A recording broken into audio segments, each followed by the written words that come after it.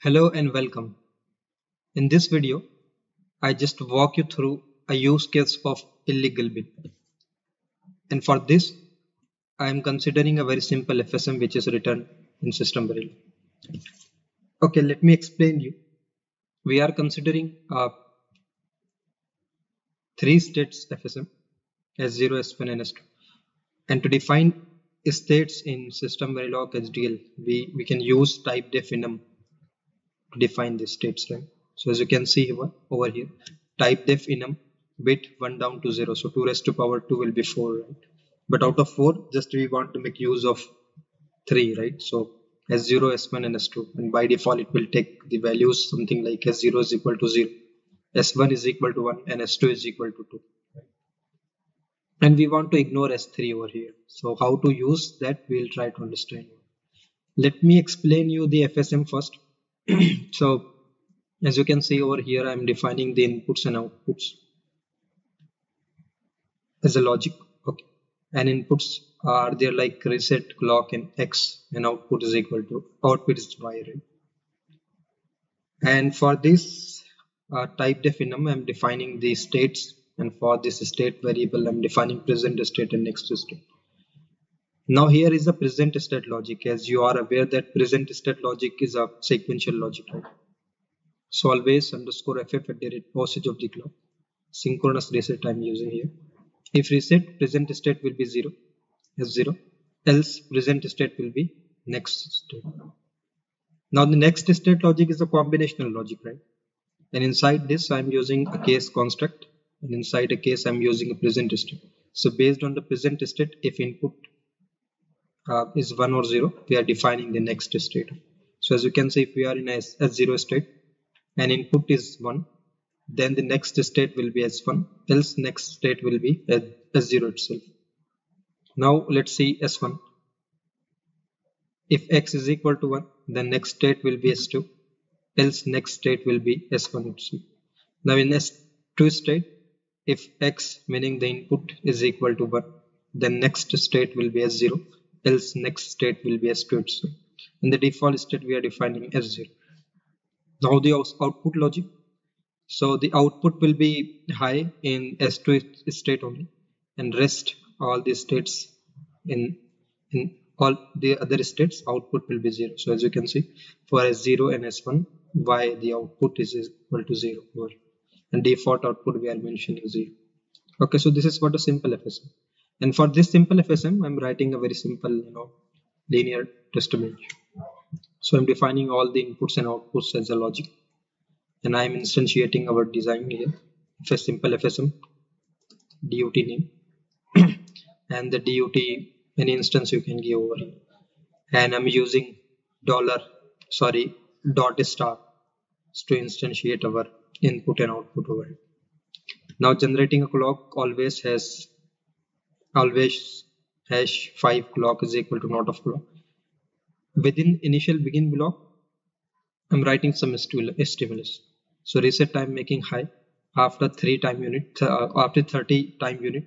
I'm making reset is equal to 0. And after 40 time unit of that, I'm defining the input is equal to 1. Very simple. In another initial begin block, after 500 time unit, I'm just calling the $stop. So it will suspend the simulation. Now for this, if we want to define a cover group, how to define that? It is very simple. Cover group CG, in group, right? CG. In that I'm using option dot per instance is equal to 1 in order to get the detailed analysis of our coverage and the bins. Now here I'm writing the cover point for the present state. So how to access that present state? We have to use this DUT instance, right? Through which we are instantiating our design. So the cover point DUT dot present state, and the curly brace I am declaring the explicit bins. Okay, so I am declaring the vector explicit bins for S0, S1 and S2 states, and I am defining illegal bins for these 3 states. So I am defining illegal bins ILB label is equal to 3. Okay, so it will ignore this third bit. Okay.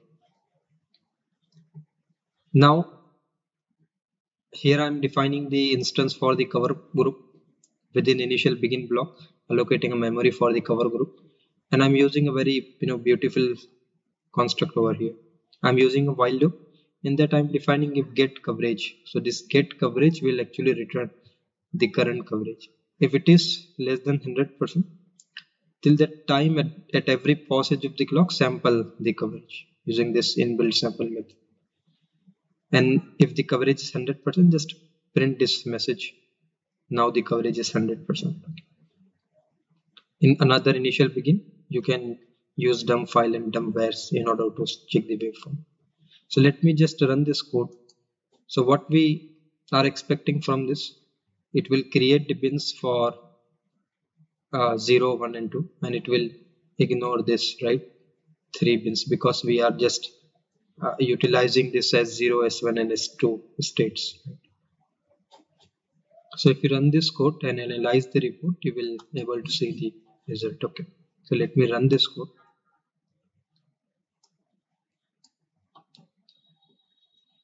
So as you can see, after running this code, you will find the result something like, so bin S0, S1 and S2, 3 bins we are creating, explicit bins, and all are covering multiple times. That's why we are getting 100% coverage. As we are using here this get coverage construct, right? So it will sample till we are getting the 100% coverage. Now if you see if you just scroll up, you'll see this value 3 is used within bin coverage point. It will show this warning. Okay. And it will another warning, it will say this ILB r.p.t and will be excluded from the coverage, right, because we are defining it as illegal. Now the assignment for you is to what you can do, try to use the ignore bins instead of this illegal bin and analyze the report. Second, for the same question, you can write the cover point for the next state, then inputs and outputs of the FSM. Okay, and I will put the link in the description. You can play around the code, and if you are finding any difficulty, you can put your comments in the comment section. We will discuss over here. Now let me show you another interesting example over here. So let's say it is one of the frequently asked interview question. The question is, if we are defining explicit bins, okay, let's say for some range, and the same range which we are defining explicit bins, if we are declaring it as ignore bin or illegal bin, then what will happen? So let's try to understand that function. So let's say if we have a variable a, the size of that is 4-bit, okay, and we are defining the cover group. Inside the cover group, we are defining the cover point for this particular variable a, and we are defining the explicit vector bins over here for the range 0 to 15, right? So 2 raised to power 4 will be 16, 0 to 15 bins can be created.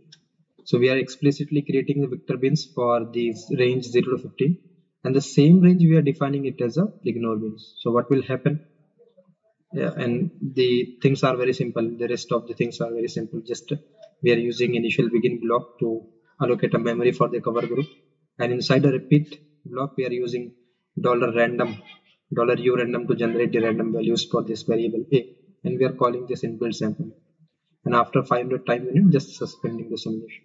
So if we are defining the bins, explicit bins, and for the same range, if we are defining it as ignore bin, so you'll find the messages something like this. So from B0 to B15, it will show the messages like the B0 r.p.t and will be excluded from the coverage. So you can consider this as a if we are defining the same range explicit bins, and for the same range if we are defining it as ignore bins, so the priority will be for the ignore bins, and it will create the empty bins, and it will be excluded from the coverage calculation. Okay, so let me run this code and let's analyze the report so that you will understand the things clearly. Okay.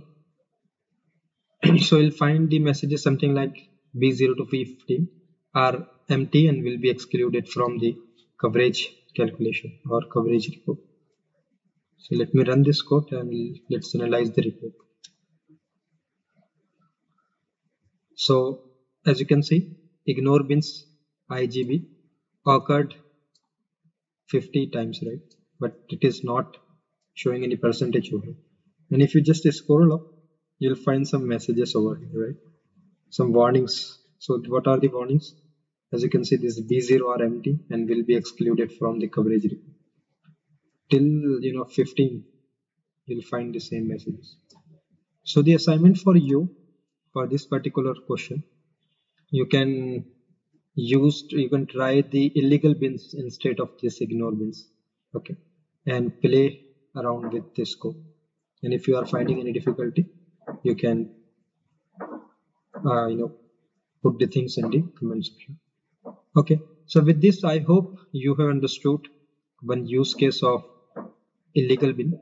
Okay, and another example, another interesting question of if we are defining the range, if we are creating the explicit bins for a particular range, and for the same range, if we are defining it as a ignore bin, what will happen? So it will create the empty bins, okay? And those will not be there for coverage calculation. And you can say those will be excluded from the coverage report. So with this, I hope you have understood the concept of ignore bins. And also I hope you enjoyed this video.